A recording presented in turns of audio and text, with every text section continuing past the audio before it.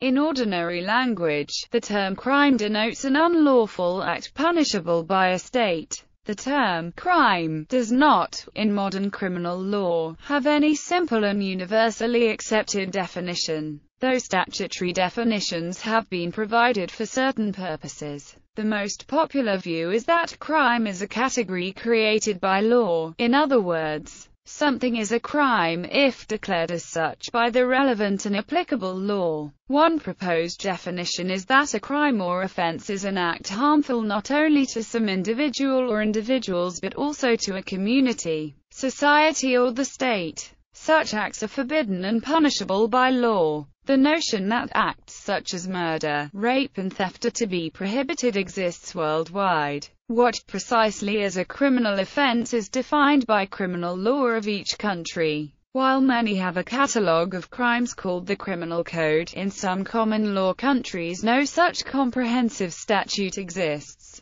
The state has the power to severely restrict one's liberty for committing a crime. In modern societies, there are procedures to which investigations and trials must adhere. If found guilty, an offender may be sentenced to a form of reparation, such as a community sentence, or, depending on the nature of their offense, to undergo imprisonment, light imprisonment or, in some jurisdictions, execution. Usually, to be classified as a crime, the act of doing something criminal must, with certain exceptions, be accompanied by the intention to do something criminal. While every crime violates the law, not every violation of the law counts as a crime. Breaches of private law are not automatically punished by the state, but can be enforced through civil procedure. Overview. When informal relationships and sanctions prove insufficient to establish and maintain a desired social order, a government or a state may impose more formalized or stricter systems of social control. With institutional and legal machinery at their disposal, agents of the state can compel populations to conform to codes and can opt to punish or attempt to reform those who do not conform. Authorities employ various mechanisms to regulate certain behaviors in general. Governing or administering agencies may, for example, codify rules into laws, police citizens and visitors to ensure that they comply with those laws,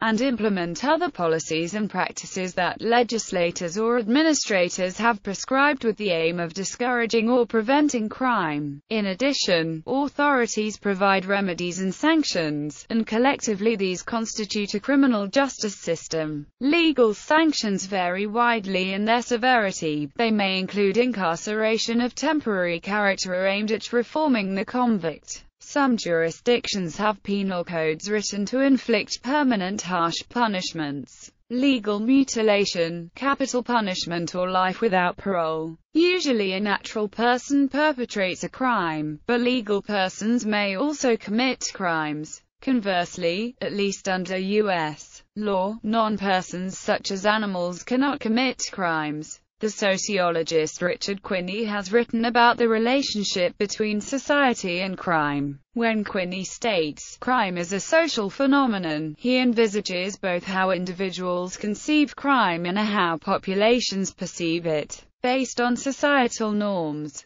Etymology. The word crime is derived from the Latin root cerno, meaning, I decide, I give judgment. Originally the Latin word crimen meant charge, or cry of distress. The ancient Greek word krimas, from which the Latin cognate derives, typically referred to an intellectual mistake or an offense against the community, rather than a private or moral wrong. In 13th century English, crime meant sinfulness, according to etymonline.com. It was probably brought to England as Old French crimina, from Latin crimen. In Latin, crimen could have signified any one of the following: charge, indictment, accusation, crime, fault, offense. The word may derive from the Latin cerna, to decide, to sift. But Ernest Klein rejects this and suggests crimen, which originally would have meant cry of distress. Thomas G. Tucker suggests a root in cry words and refers to English plaint, plaintiff, and so on. The meaning, offense punishable by law, dates from the late 14th century. The Latin word is glossed in Old English by facon, also deceit, fraud, treachery, cf.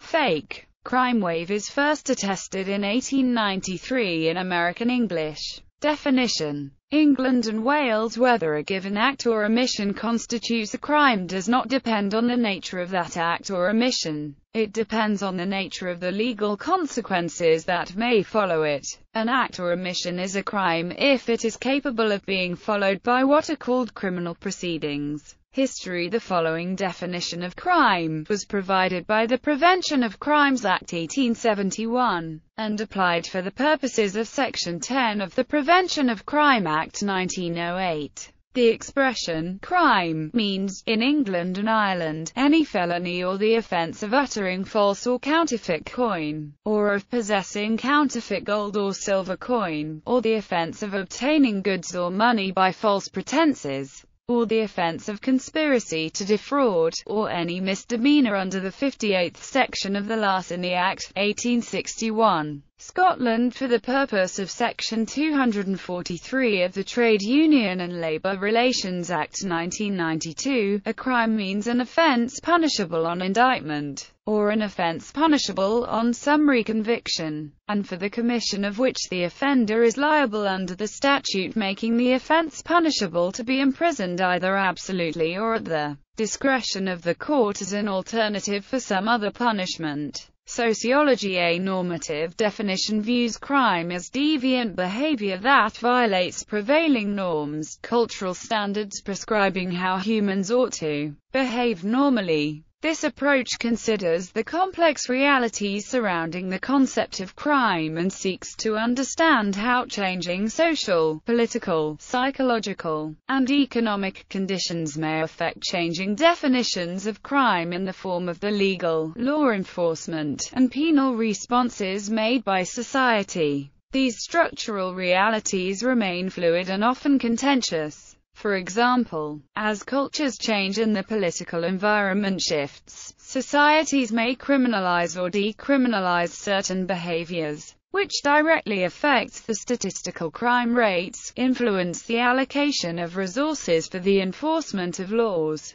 and influence the general public opinion. Similarly, changes in the collection or calculation of data on crime may affect the public perceptions of the extent of any given crime problem. All such adjustments to crime statistics, allied with the experience of people in their everyday lives, shape attitudes on the extent to which the state should use law or social engineering to enforce or encourage any particular social norm. Behavior can be controlled and influenced by a society in many ways without having to resort to the criminal justice system. Indeed, in those cases where no clear consensus exists on a given norm, the drafting of criminal law by the group in power to prohibit the behavior of another group may seem to some observers an improper limitation of the second group's freedom, and the ordinary members of society have less respect for the law or laws in general, whether the authorities actually enforce the disputed law or not.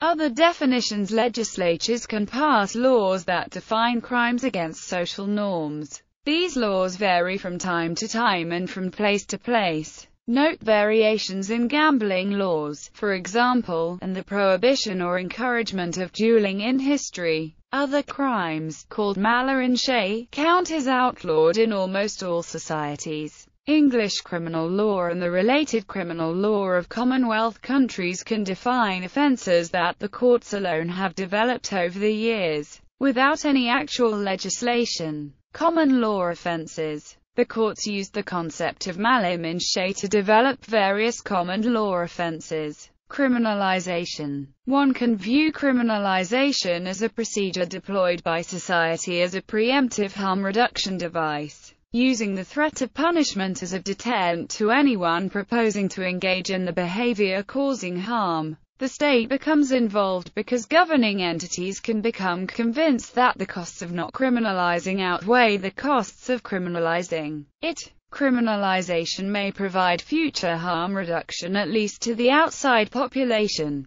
assuming those shamed or incarcerated or otherwise restrained for committing crimes start out more prone to criminal behavior. Likewise, one might assume that criminalizing acts that in themselves do not harm other people may prevent subsequent harmful acts. Some see the criminalization of victimless crimes as a pretext for imposing personal, religious or moral convictions on otherwise productive citizens or taxpayers. Some commentators may see criminalization as a way to make potential criminals pay or suffer for their prospective crimes. In this case, criminalization becomes a way to set the price that one must pay to society for certain actions considered detrimental to society as a whole. An extreme view might see criminalization as state-sanctioned revenge. States control the process of criminalization because the enforcers formally appointed by the state often have better access to expertise and resources.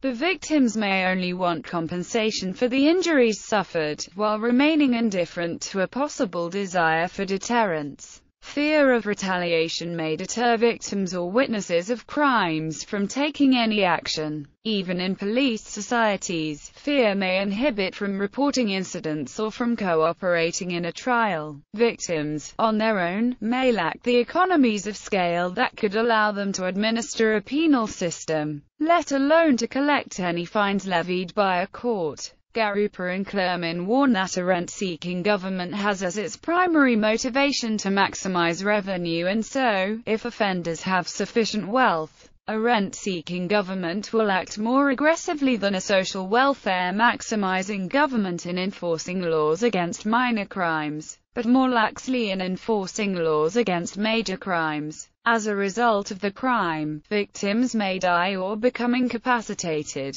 Labeling theory. The label of crime, and the accompanying social stigma normally confine their scope to those activities seen as injurious to the general population, or to the state, including some that cause serious loss or damage to individuals. Those who apply the labels of crime, or criminal, intend to assert the hegemony of a dominant population, or to reflect a consensus of condemnation for the identified behavior and to justify any punishments prescribed by the state. Natural law theory. Justifying the state's use of force to coerce compliance with its laws has proven a consistent theoretical problem. One of the earliest justifications involved the theory of natural law. This posits that the nature of the world or of human beings underlies the standards of morality or constructs them. Thomas Aquinas wrote in the 13th century, "The rule and measure of human acts is the reason, which is the first principle of human acts." He regarded people as by nature rational beings, concluding that it becomes morally appropriate that they should behave in a way that conforms to their rational nature. Thus, to be valid, any law must conform to natural law, and coercing people to conform to that law is morally acceptable. In the 1760s, William Blackstone described the thesis, "This law of nature, being coeval with mankind and dictated by God himself, is of course superior in obligation to any other. It is binding over all the globe, in all countries, and at all times. No human laws are of any validity, if contrary to this, and such of them as are valid derive all their force, and all their authority, mediately or immediately, from this original." But John Austin, an early positivist, applied utilitarianism in accepting the calculating nature of human beings and the existence of an objective morality. He denied that the legal validity of a norm depends on whether its content conforms to morality. Thus, in Austinian terms, a moral code can objectively determine what people ought to do. The law can embody whatever norms the legislature decrees to achieve social utility, but every individual remains free to choose what to do. Similarly, Hart saw the law as an aspect of sovereignty, with lawmakers able to adopt any law as a means to a moral end. Thus, the necessary and sufficient conditions for the truth of a proposition of law simply involved internal logic and consistency. and that the state's agents use state power with responsibility. Ronald Dworkin rejects Hart's theory and proposes that all individuals should expect the equal respect and concern of those who govern them as a fundamental political right. He offers a theory of compliance overlaid by a theory of deference and a theory of enforcement, which identifies the legitimate goals of enforcement and punishment. Legislation must conform to a theory of legitimacy, which describes the circumstances under which a particular person or group is entitled to make law, and a theory of legislative justice, which describes the law they are entitled or obliged to make. Indeed, despite everything, the majority of natural law theorists have accepted the idea of enforcing the prevailing morality as a primary function of the law. This view entails the problem that it makes any moral criticism of the law impossible. If conformity with natural law forms a necessary condition for legal validity, all valid law must, by definition, count as morally just. Thus, on this line of reasoning, the legal validity of a norm necessarily entails its moral justice. One can solve this problem by granting some degree of moral relativism and accepting that norms may evolve over time. Therefore, one can criticize the continued enforcement of old laws in the light of the current norms. People may find such law acceptable, but the use of state power to coerce citizens to comply with that law lacks moral justification. More recent conceptions of the theory characterize crime as the violation of individual rights. Since society considers so many rights as natural rather than man-made, what constitutes a crime also counts as natural, in contrast to laws. Adam Smith illustrates this view, saying that a smuggler would be an excellent citizen, had not the laws of his country made that a crime which nature never meant to be so. Natural law theory therefore distinguishes between criminality and illegality. Lawyers sometimes express the two concepts with the phrases malum in se and malum prohibitum respectively. They regard of crime malum in se as inherently criminal, whereas of crime malum prohibitum counts as criminal only because the law has decreed it. So, it follows from this view that one can perform an illegal act without committing a crime, while a criminal act could be perfectly legal. Many Enlightenment thinkers subscribe to this view to some extent, and it remains influential among so-called classical liberals and libertarians.